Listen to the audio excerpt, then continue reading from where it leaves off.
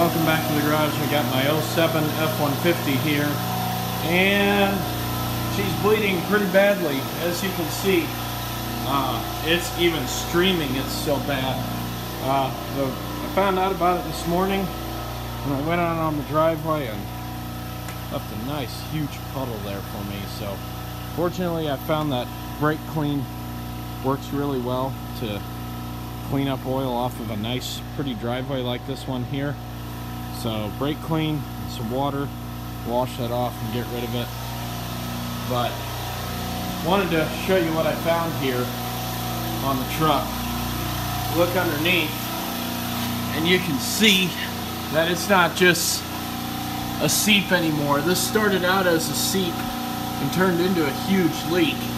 Well, what I'm going to do, I'm going to start the truck up, let it run a little bit, leave the camera under here so we can see exactly where this leak is coming from.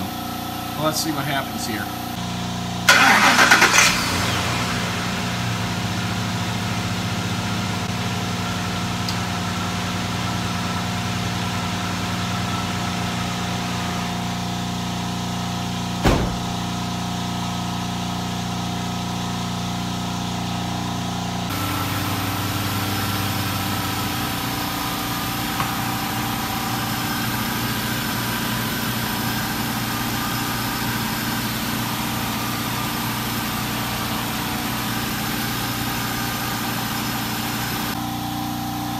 So as you can see, that's a pretty bad leak.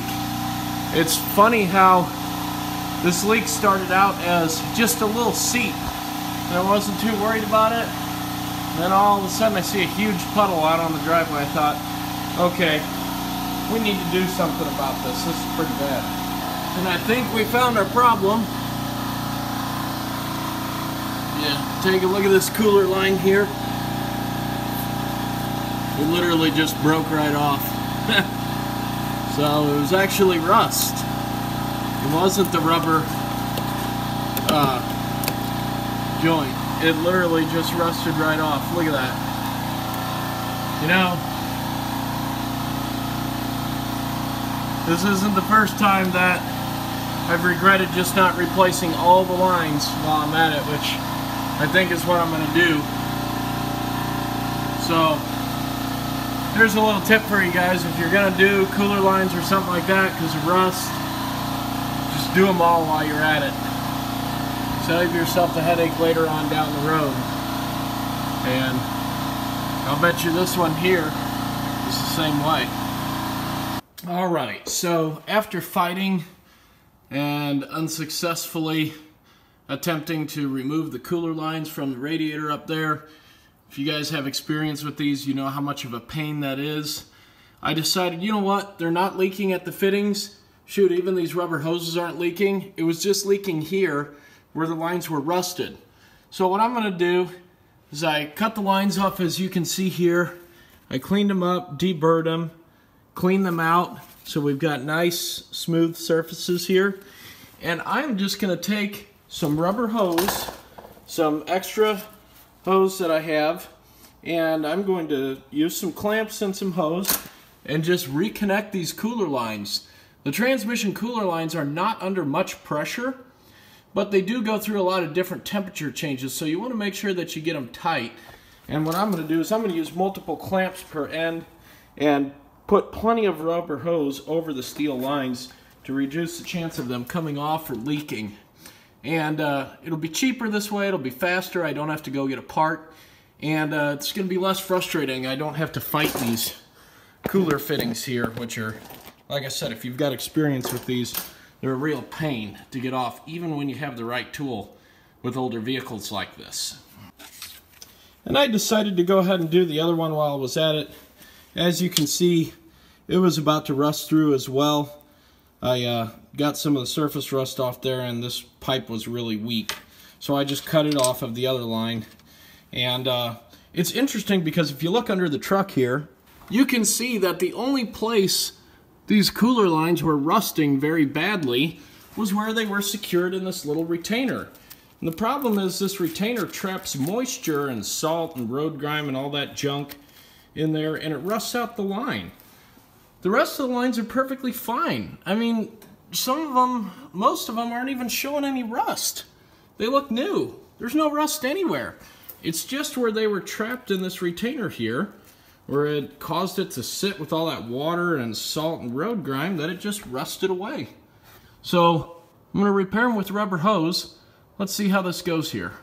Okay, so here's the finished project for now. I don't like these squeeze style clamps.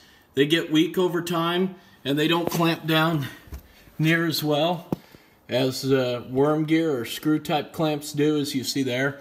So what I'm going to do is I'm just going to run up to the store right quick and I'm going to grab 4 more of these style hose clamps here, and I'm going to double them up on each one. That way I know for sure they stay in place. But I want to start this up and make sure I got my leaks taken care of. And this was so much cheaper and easier than going out and buying whole new cooler lines just for that little rusted portion there. So let's start this up and see if it leaks.